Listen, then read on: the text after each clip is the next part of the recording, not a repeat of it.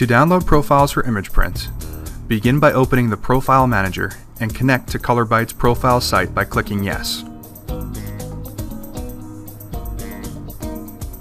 In the Profile Manager window, the box on the right shows ColorByte's profile library. The box on the left shows the ImagePrint color folder on your computer.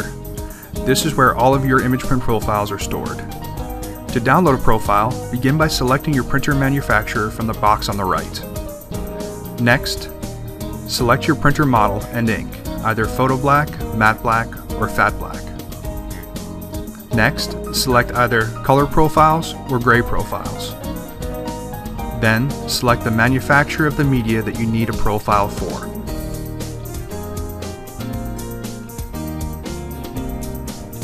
Once the manufacturer's folder opens, search for the media that you need the profile for.